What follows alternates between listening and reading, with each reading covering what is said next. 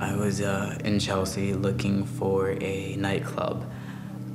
I see a group of guys walking towards me. And I stopped him and I asked him, do you know where this nightclub is at?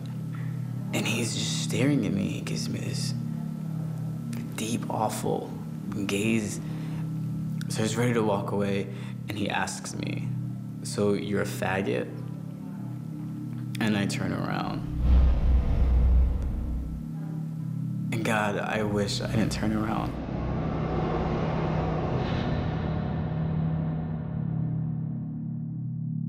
I've asked myself so many times, I just can't make sense of why someone would do that.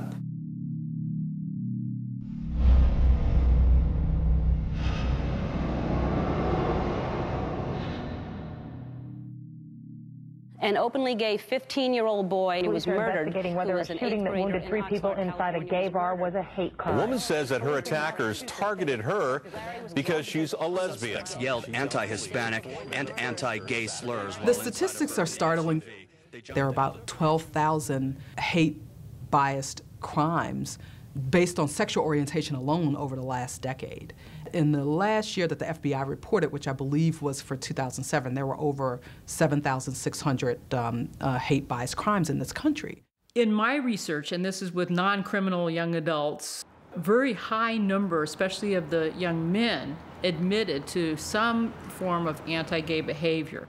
About 18% of the men admitted to actual physical assaults.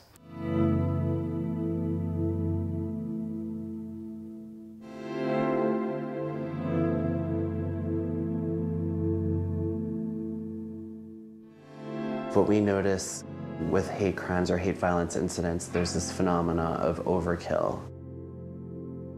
Whereas it may only take someone 1 or 2 stabbings to murder somebody.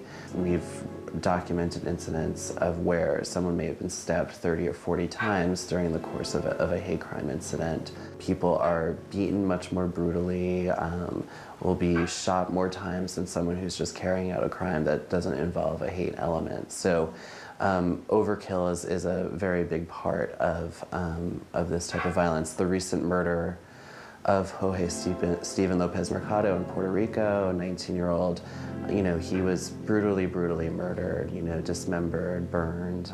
So those are the type of incidents that we see when there's a hate crime.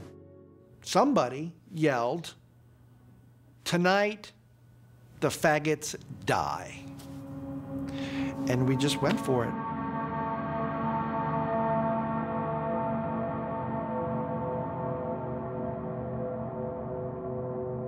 The best way to describe that evening was that it's sort of like taking a remote control and pressing fast forward. It's like really fast, adrenaline. And a human being was left in a pool of blood in an alley in West Hollywood. 1, 2, 3, 4! The best way to describe myself is that I'm a former skinhead. Late 70s, early 80s, and there was a lot of violence that was involved. I was the person who initiated the majority of the confrontations because I knew that I had to prove myself. And at that time in Hollywood, there was a rapidly growing gay community, and at times we clashed. This particular evening, we were already involved with violence that night. We left the concert and we were on our way to the hamburger stand. And we had probably stopped 2 or 3 times simply to get out of the car and beat somebody up. I mean, violence was in the air. It was like we were a pack of rabid wolves on the prowl looking for trouble. A typical hate crime offender against gay people specifically, and we can't generalize too much, but it tends to be young males, teenagers, and early 20s, and most often in a group. In my research, what I've come to think of it as, they're performing a spectacle for their friends, and they're trying to prove something to their friends, and that's why it's committed in a group. with the victim really being a symbol which they can act against.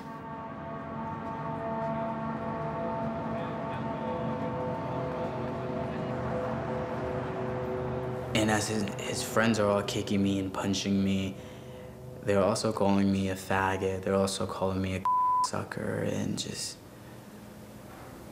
and they're really getting a kick out of this. And I could see it in their faces.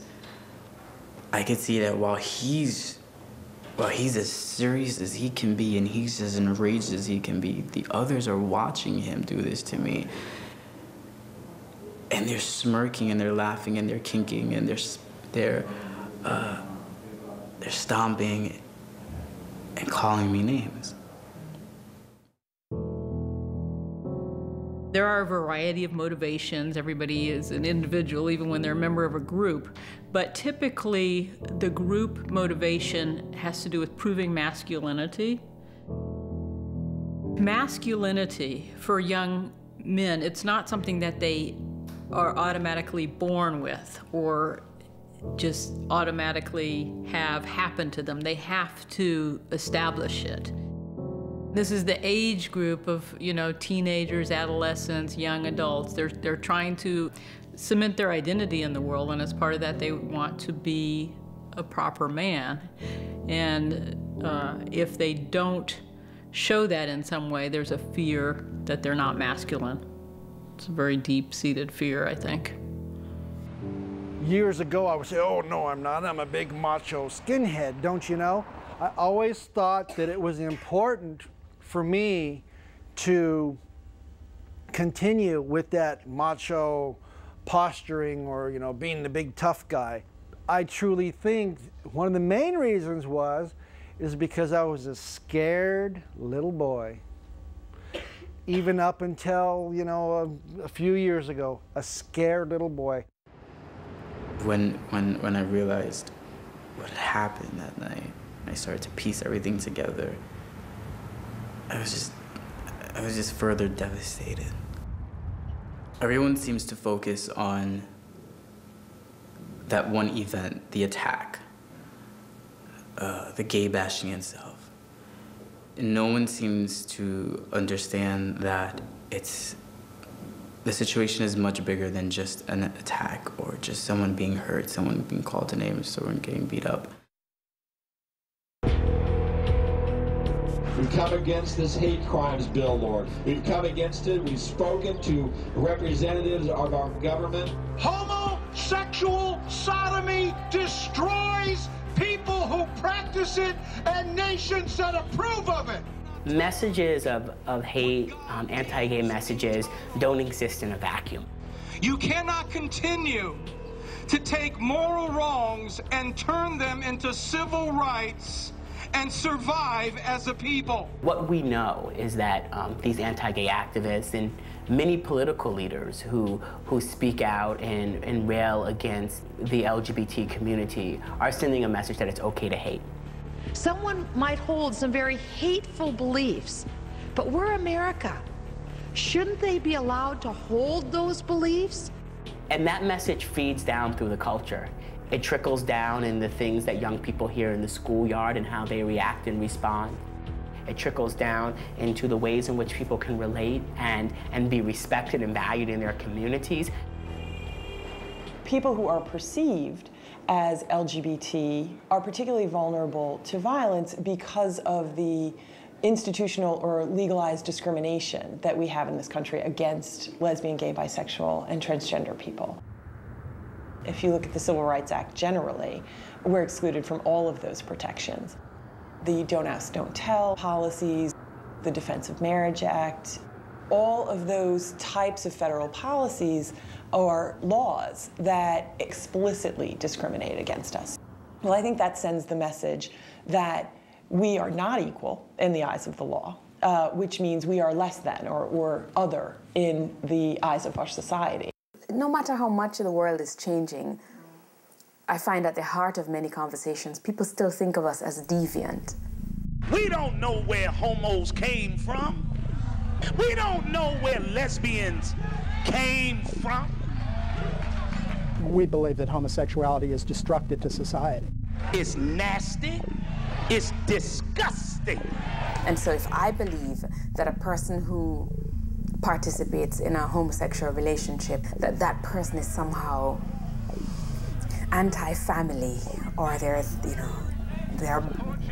very existence threatens the way of life for people who are heterosexual and people who consider themselves morally upright. If you believe that, then what conversation is there? There used to be this idea that young guys that attacked gays were afraid that they were gay, and they were just sort of defensively responding because of their own mixed sexual feelings. And, you know, that could be true for some people. But in general, that has not been established by the research. And it looks more like young guys who do these group assaults in particular, they have this sense of cultural entitlement. I mean, I don't want no man blowing me a kiss either. I mean, things happen. I mean, I've been beat up like that too, but you know, you don't see me on the news and my family crying and this and that. Wounds heal. Like they have the right, or they should be helping to control social deviance by keeping people who violate gender norms in their place. Who has this biblical quote tattooed on his shoulder. Leviticus 18:22, you should not lay with another man as one does with a woman, for it is an abomination. I was led to believe that in order for me to save the country, I had to go out and I had to do what the authorities were afraid to do. You know, I had never had any sort of experience or relationship with somebody that was positive from the gay community. It's our culture that tells young people that they can go out and beat people up for whatever reason. It's really just a matter of degree. If everybody's saying, hey, faggot this and even bitch that about women or girls, it's just a matter of degree before those attitudes can translate into something more physical. We cannot survive if we sodomize our sons and our daughters. We see the statistics of people being beat up and oftentimes killed because of who they are. And so we know the effects that this language has. And when we live in a society of free speech, and I will defend those folks' rights to the day I die to say what they want to say, but I will not defend their rights to promote violence and to say that it's okay to kill and beat up gay people. All right.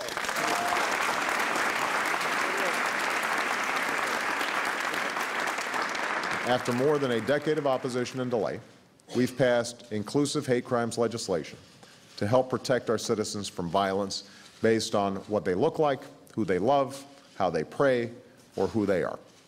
It is often thought that hate crimes legislation is our issue. And so once hate crimes legislation was passed, our issue is done, and successfully done, and congratulations. And there is legitimacy to what hate crimes legislation can do for our communities, but that is not only not the sum total of what we're trying to do in moving policy, but it's actually not even the most important part of what we're trying to do in move policy, because it is so punitive and it is so reactive. Like, what we want to see is a shift in attitude, a shift in culture. When the message out there is so horrible that to be gay, you can get killed for it, we need to change the message. Hate, it's like a disease, like a cancer. And I think until we as a society go after the causes, not what happens afterwards, not the effects of hate, but the cause of the hate. Because you could cut out something and it can still be there. You have to find the cause, cure the cause, and you'll cure the hate.